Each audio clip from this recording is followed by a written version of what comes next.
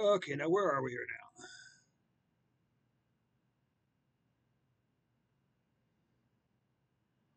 So that was Spain.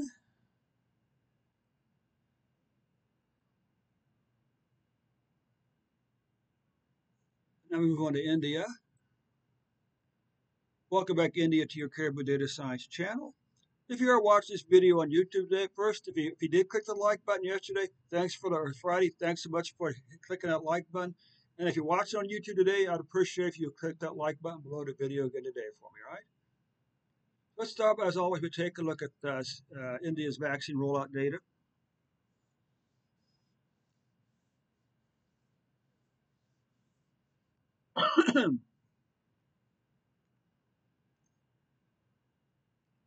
So you can see that India has administered, well, 1.6 million doses. That's a lot of doses, my friends.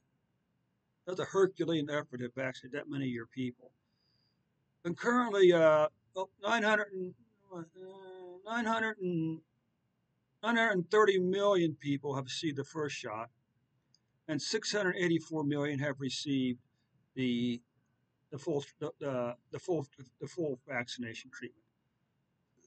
This gives India a 66.7% first shot vaccination rate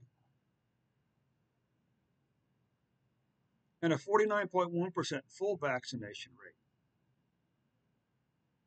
Now let's just take a look at the numbers here.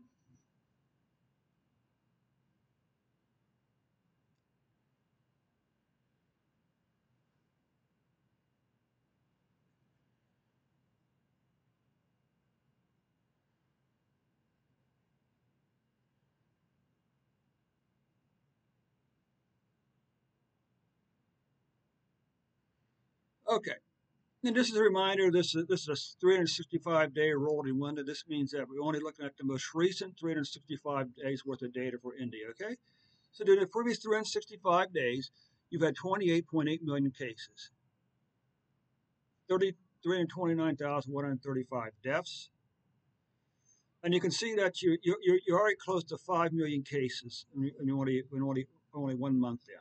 Okay, deaths. The good news is your deaths are relatively low compared to cases. Now this, I can see here, you can see this pattern occurring. A big spike up in January, although last week's numbers had fallen. January 23rd had fallen to 306,064 cases for a day, for a single day, with an average of 309,010 cases per day on average. Now the good news is your deaths are remaining relatively low compared to cases. And on January 23rd, you had 439 cases, with an average of 477.5 deaths per day.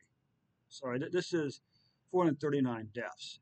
Weekly cases, you can see that the problem, the all too frequent problem here. Hopefully, this is the Omicron wave, and it's going to vary, and this wave is going to pass, and we will begin to see these numbers falling during the second month of this year.